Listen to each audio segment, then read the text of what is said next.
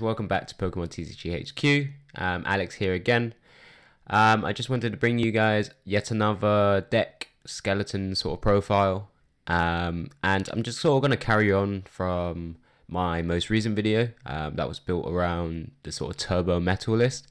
So I did ask the question whether that was the actual correct build of metal at the moment, or if the sort of more conventional way is actually the preferred route, whichever you prefer, to actually playing the deck and actually seeing success with it.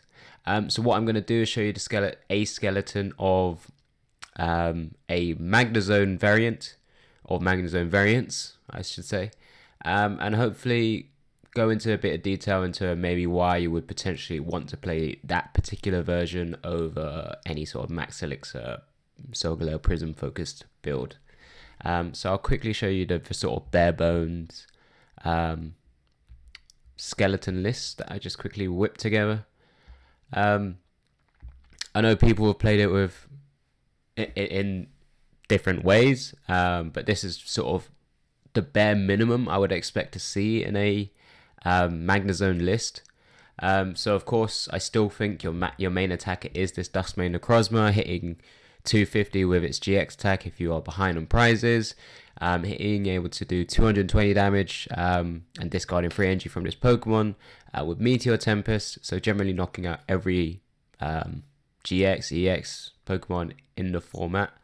Of course there is a couple with 230 and above, but you could play other cards to try and supplement that damage. So this guy is still your main attacker, and there's very little reason why it wouldn't be. So the line of Magnezone I've currently put in as a sort of bare bones is a 3-2 Magnemite Magnezone line. You should tend to see, depending on the kind of build that you're playing, that sort of beefed up a little. I particularly like this Magnemite because of the current metagame where Buzzwole is everywhere. It has the ability solid unit as long as this Pokemon's on your bench, prevent all damage done to Pokemon by attacks, both yours and your opponents. So really nice way of actually being able to prevent that sort of bench snipe damage. So you don't really have to worry about your Magnezone being softened up for them to potentially later KO the Magnemite. Because there is another Magnemite, and it's an electric type, which means it's weak to fighting. But as long as you have another Magnemite on your bench, it has its retreat cost is reduced by 1, or it has free retreat, which is really cool thinking about it, because it potentially allows you to, if you're going second, if you play one of the tech attackers, Dialga, actually be able to use Overclock turn 1 if you're able to get another Magnemite down, which is really cool. But I think just for safeguarding, this Magnemite is a little bit better. So Magnezone, very little to sort of discuss about here. It's 150 HP stage 2, magnetic circuit, which is our latest of our sort of rain dance Pokemon that we've had in the format. So it allows you to have, as often as you like during your turn, you may attach a metal energy from your hand to one of your Pokemon. It has a pretty useful sort of Zap Cannon attack as well, so it can be an attacker in sort of awkward positions, particularly if you have 2 Magnezones on your bench and you need a 1 prize attacker. It deals a sufficient sort of amount of damage, 130, so it's able to 2-hit most things. But your deck should be really revolving around this guy in terms of getting energy onto your board and being able to start dealing damage and taking KOs. I still have a Solgaleo Prism in here because you're playing a Magnezone type deck. You tend to have a lot of metal energy anyway, and it gives you a chance late game, and even early game if you start Ultra Balling a lot of the metal energies away, to really just slam down as many metal energies from its Radiant Star attack. As before, you only play 1 of them because there's a Prism card and it goes to the Lost Zone over the discard pile. But it's such a good card that it's an auto inclusion in any sort of metal list, which has at least 7 metal energy, I guess. But yeah, great late game card, potentially a good mid game card as well. And it's with a choice band, it's doing 190 damage, which is pretty cool. 2 Tapu Lele, again, bare bones, so you have to play a minimum 2 Tapu Lele, as with most decks, just to make sure you hit the right supporters that you need and get the right cards you need. I left this at 4. As a bare bone list, I guess I should put it as 3, so that puts me down to 38 cards. But you would beef this up, in all honesty, because, well, again, depending on the variant, it allows you to evolve your Magnemite into Magnezones, which is great, of course, skipping the stage 1. 4 Ultra Ball, pretty standard in every deck now. You need that power of search, you need that ability to discard metal energies in your into your discard pile, so you can use Mount Coronet, which allows you to once per turn may put 2 metal energy cards from their discard pile into their hand. Again, just helps to synergize with the sort of Magnezone, so you could start magnetic circuit ability around onto your board and onto your attackers. Brigette, play a minimum of 2, because ideally you want to have this turn 1 with all your Pokemon cards. You're not playing any EX Pokemon, all of them are GX or basic, or just basic Pokemon in general that are not EX. So you're able to get potentially 2 Magnemites and your Dusk main down, or 2 Magnemites and I don't know, your Solgaleo Prism down if you feel like that's the route you're going to go for. So it's pretty required. You play 2 of so that you can actually hope to hit it turn 1 a lot easier. I think the odds are somewhere on Hayfonte or Verbank, but if you really wanted to work that out, yeah, I think it greatly increases your chances. 2 Cynthia, again, this is sort of the bare bones draw engine that you have to minimum. Of course, you beef these numbers up, dependent on, I guess, maybe your playstyle or how you think the deck should run. I'll show you my lists afterwards as well, but you would be playing a mixture of Cynthia and because you have the potential to go behind quite early. Then you can use Sunsteel Strike, no, Sun's Eclipse, that's Sunsteel Strike's the other one, Sun's Eclipse GX to take the knockout, and Sycamore as well, just so you can sort of burn through your cards quicker. I put a bare minimum of 7 metal energies. Again, I'll show you the reason why with my lists shortly. But of course, this, you need metal energy to attack, so 7's a bare minimum. I've seen lists go up to maybe 12 metal energies, depending on their build. But that's the very bare bone skeleton I'd expect you to be playing if you're playing a Magnezone list. I've seen quite a few different kind of builds, which include different kind of spores as well. But what I'll do now is quickly just show you what I've just been mucking around with. One of them in particular was something I was potentially playing for Malmo. So the first build I'll quickly show you is this Zoroark Magnezone build. So ever since the sort of inception of Zoroark, everyone's trying to pair it with absolutely everything, and I'm kind of no different. I've tried it with this as well. You can sort of play it in a sort of play style similar to that Zoroark Gardevoir build, where you are a Zoroark deck, and you play sort of supplementary metal Pokemon for mid to late game. So I've included here, so from that 38 cards, these sort of 22 cards, I guess, I put into this deck here. Begin with a 4/3 Zoroark line, so you have Trade, you have Righteous Beating, dealing 120 damage, as long as you have a full bench. But just being able to have that draw power is really, really important, I think, with pretty much any format or any deck right now. Of course, you have alternatives such as like Oranguru and Octillery, and they sort of play a part in the other build I have as well. I do play 1 Dialga. Sorry, this is the only art I have online. So as I mentioned earlier, it's actually a really, really cool turn 2 play. You have Overclock for 1 metal energy. Essentially, it's a Bianca, draw cards until you have 6 in your hand. But the main sort of reason I play this guy is for this Timeless GX option. I think it's absolutely busted if you're able to pull it off. So for 3 metal and 2 colorless, Timeless GX deals 150 damage, which isn't quite enough to take 1-hit KOs. But with a choice band, it gives you that option to actually take one-hit KOs on things like Tapu Lele, obviously any not fairy Pokemon because you're a dragon type, so ignore that. Tapu Lele, another 180 HP and below EX-GX Pokemon.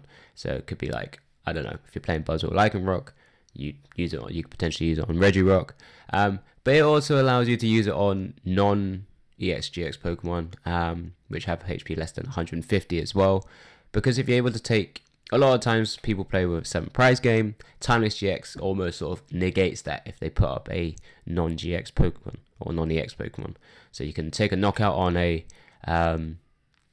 basic that's not an EX-GX and take 1 prize, and then you could potentially Guzma and use Shred on another one, which will allow you to sort of convert that 7 prize game back into a 6 prize game because you've taken 2 turns and taken 2 knockouts with this card.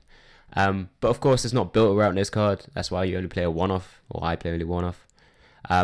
Left the line of Magnezone and the Dusk Necrozma and Solgaleo exactly the same as what I just shown you in the sort of skeleton build. Because like I said, you're sort of applying early pressure, potentially taking some prizes with Zoroark anyway. The Zoroark sort of plays another way of being able to activate Sun's Eclipse GX, which is pretty cool as well.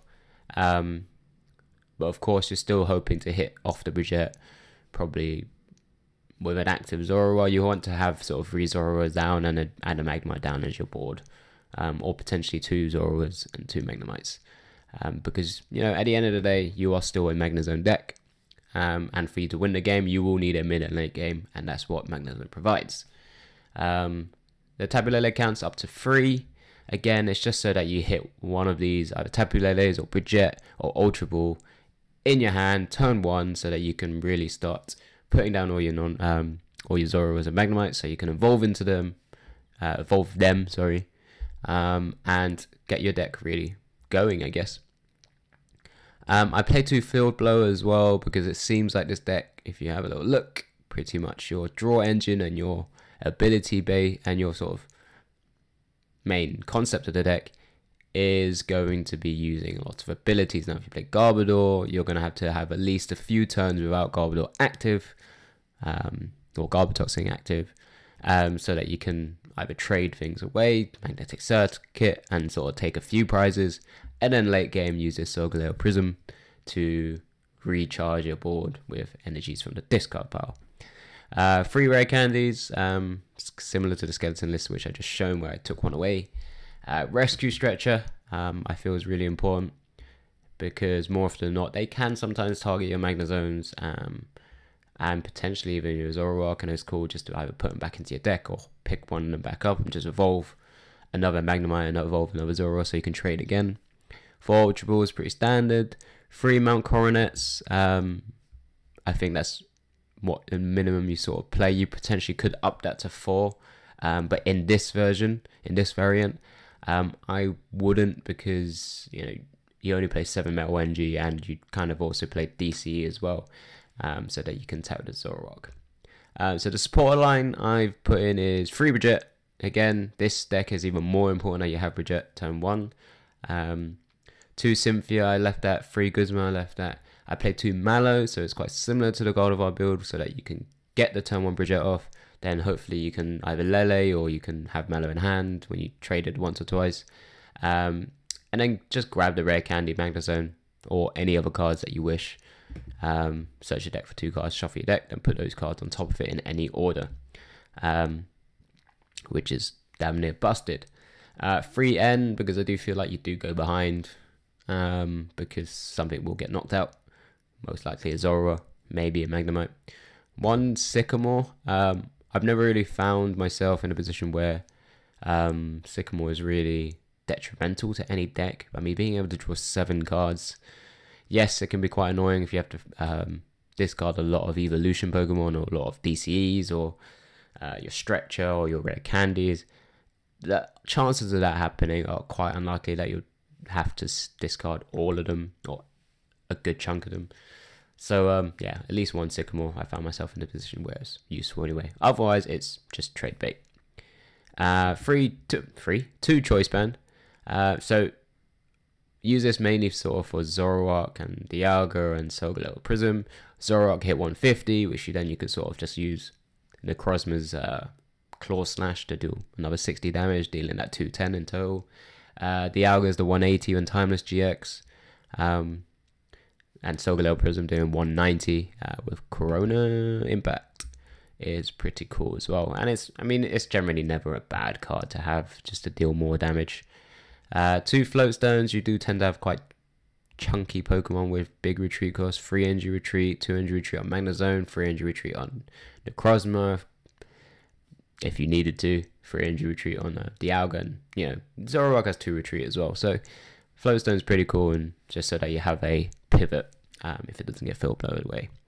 I play 3 double colorless energy, so it's mainly sort of useful for, obviously, for Zoroark to attack. It's good for Dialga's Timeless. It's pretty useful for Meteor Tempest. It means you can discard, if you had 3 Metal Energy and a DC on it, you can discard a DC and 1 Metal Energy, meaning that you only need 2 energy to attack with it again. Of course, if you don't have Magnezone, it's not actually that easy to do that, but at the very least you can attach 1 more energy, use Claw Slash, if worst case scenario. And I've left it as 7 Metal Energy. So that's build number 1. That's Zoroark Magnezone.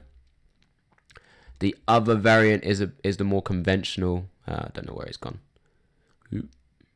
Right, so this is the extra 22 cards that are on top of the sort of skeleton build that I quickly showed.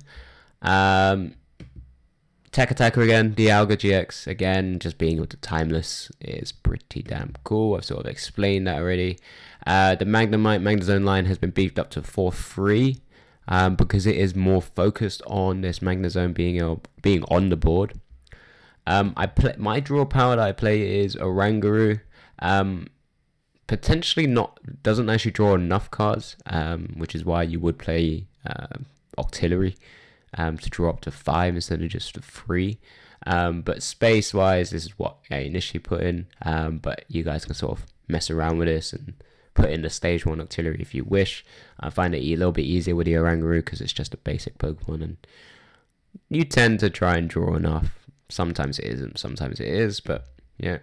And it's actually got a pretty cool attack as well, so it's Psychic 60 plus 20 damage, 20 more damage times the amount of energy attached to your opponent's active Pokemon. I play 1 Mew.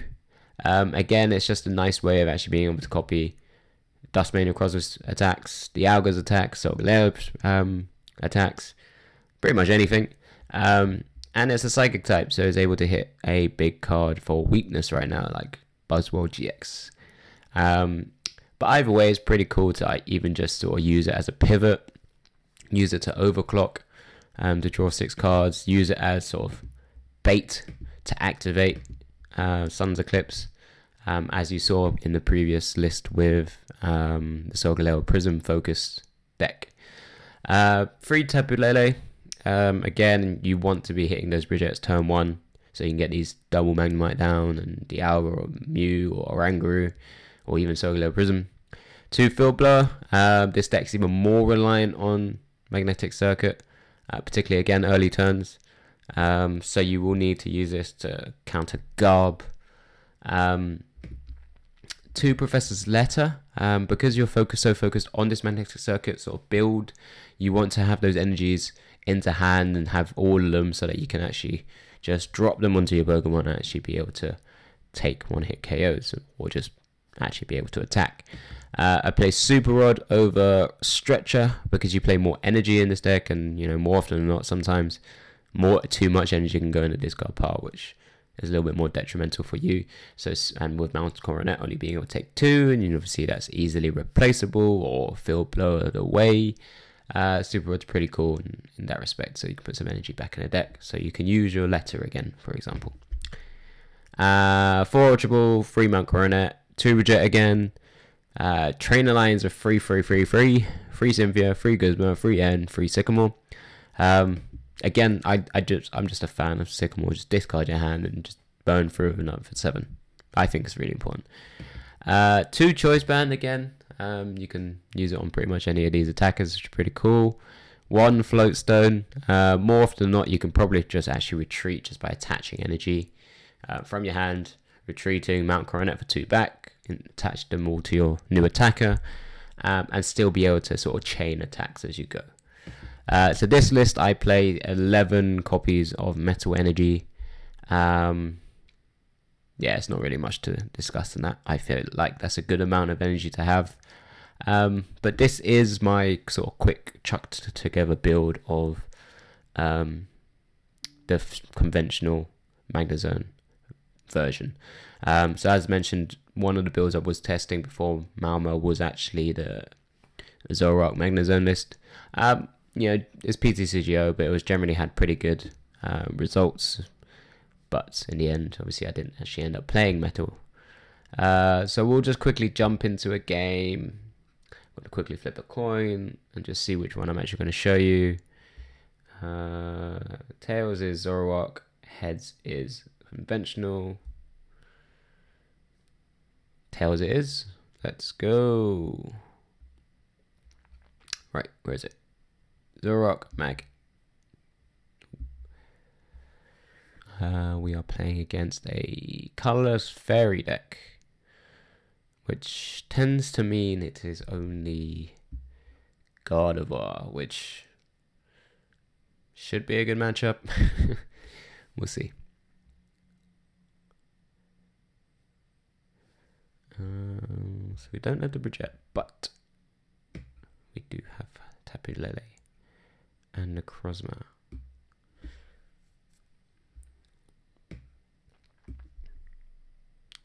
So we'll bench those two, keep Tapu Lele in our hands so we can use Wonder Tag if we needed it. We're playing against Sylveon. Okay. Okay. I'm just trying to think how we deal with this. Right. This should be a good matchup as long as I get Magnezone out, but he could plea GX it away, which is pretty tad. There's Potown. Sure. I mean, I can't do anything right now with it anyway. Judge, which is annoying, but here's what it is. Yay! As ideal as you can get it. That has actually broken and busted from that Judge. But anyway, we move on. What could be even better than that? So, Brigette. Zoroark.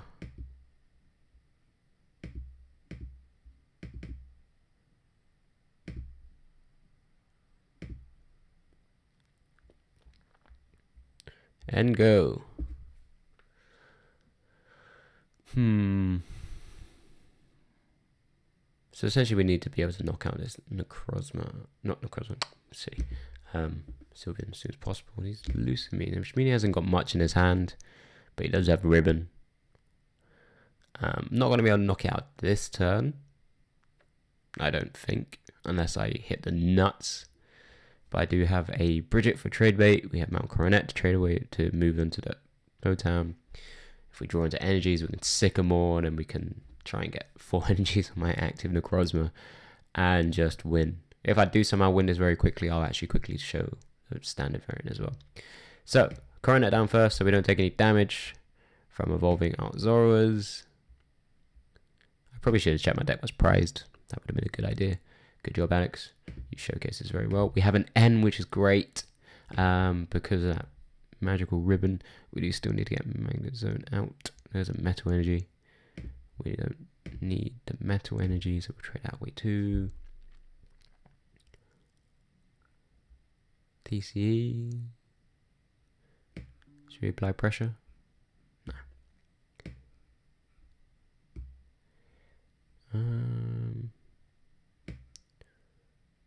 We could apply pressure because we're ending. But then we can't retreat out Zoroark. Not unless we get a Magnemite. So, yeah, let's apply some pressure. Just because I can. We have Mallow and Rare Candy for next turn.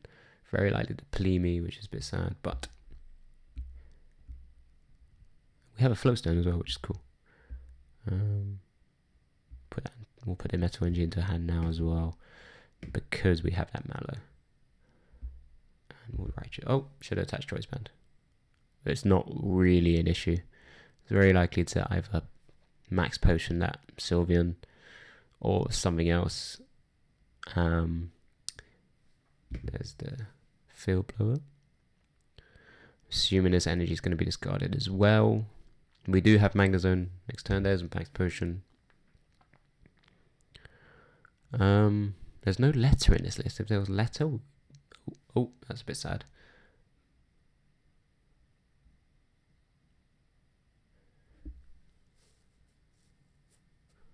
I mean, if he please GXs my Magnemite, that's pretty sad, but I think we're okay. Ah, Judge. All in all, still not too bad.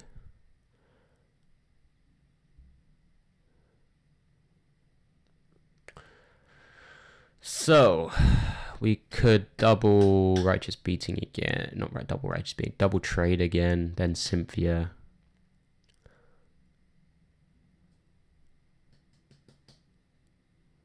Lele as well. So this can't be discarded. So we might get rid of the Cynthia. Do I guarantee...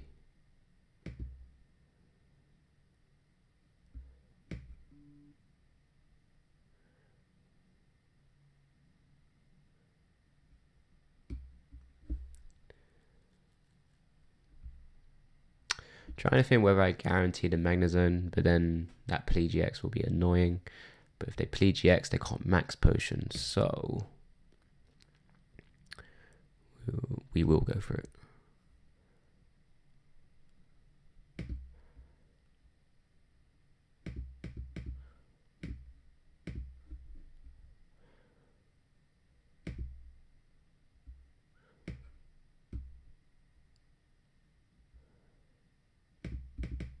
So we need a Rare Candy for sure. Question is now, do I go for the Ultra Ball now? We'll just pick up the Magnezone.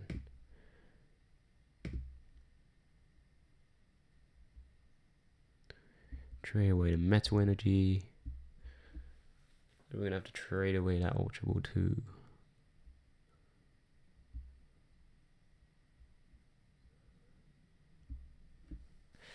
See what we grab. 2 energies. So Rare Candy, Magnemite. So 1 energy in there.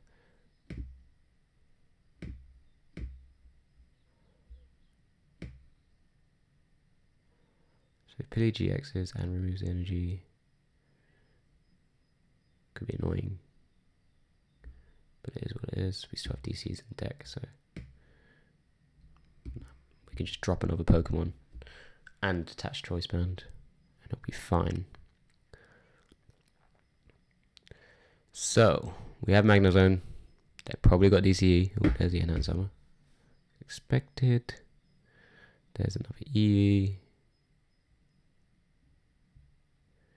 There's the DCE.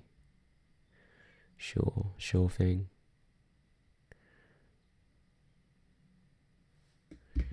Okay, give me an extra card, but I guess they need a hand refresh because probably what they've got is not enough. There's Rare Candy again, but that doesn't help. That's fine, I guess. It's like annoying. Were you ribbon?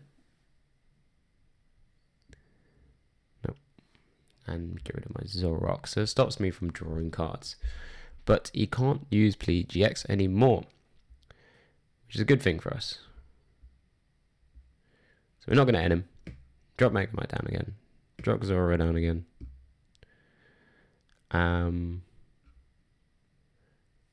He only does 110 damage, so we don't need another Magnezone, but he could Lysander it, so we'll put the other Magnemite down anyway. And we'll trade away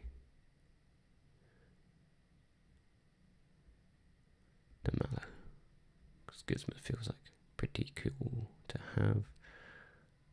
Energy structure.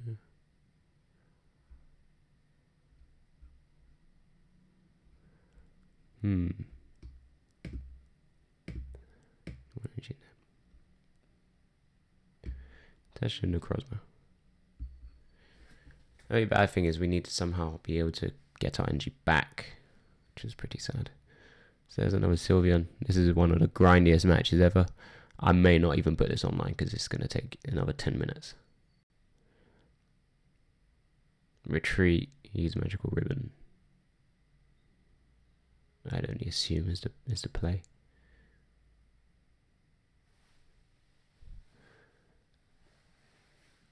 No, maybe not. I'm gonna end this turn, regardless. After evolving, just take the damage onto Magnemite and Zoroark.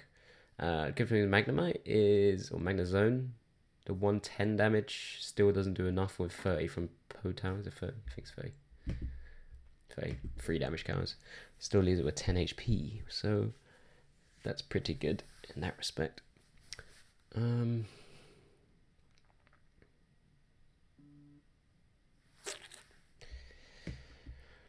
Rare Candy Magnemite. Boom. Take 30 damage. Boom. Taking off 30 damage. We'll end here. We'll trade after the end so that we can draw into more cards. There's a DCE. So I can kill it with Necrozma. Which is pretty cool. That's probably what I'm going to do.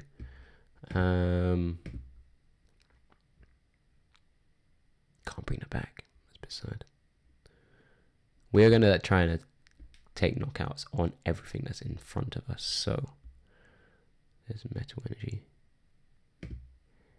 Train away with Zoroark, so we don't need that anymore.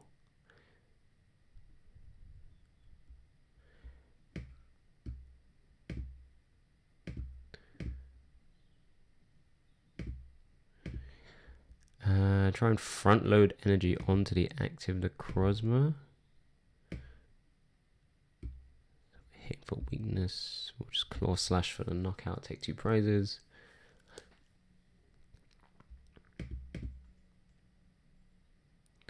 There's Dialga. There's a metal energy.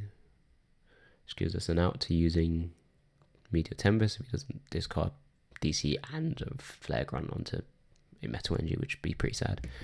There's some short double puzzle for an enhanced hammer and something else. One can only assume.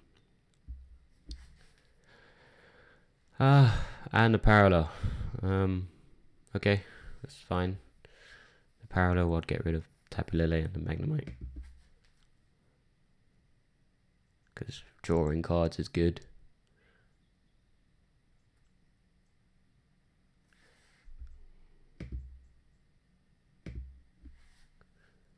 I might stretch both my Magnemites in my deck back into my... Oh, sorry. Stretch those 2 Magnemites in my discard pile back into there as well. So he has been able to remove a lot of energy. So I need to draw into 1 more metal. And I'm able to Meteor Tempest the active Sylveon. He is using Magical Ribbon.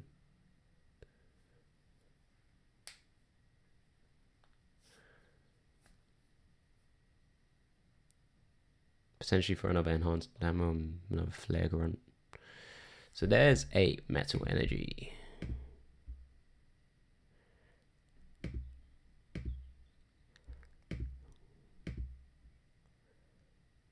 So we're just going to attach a DC to the active anyway. Or N, because we have 4 in hand. After the N, we'll have 4 again. We won't need the other Dusk main. But might need an Ultra Ball, so we'll get rid of Dusk main. We have Stretcher in deck, we've seen it in our hand anyway. We don't need another Zoroark. We need Ultra Ball just in case we have to go for another out. So Magnetic Circuit.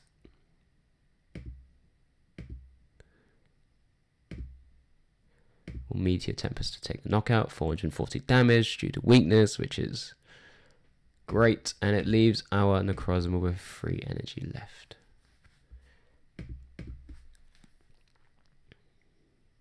So potentially, like earlier, I didn't actually have to play down the stadiums as much.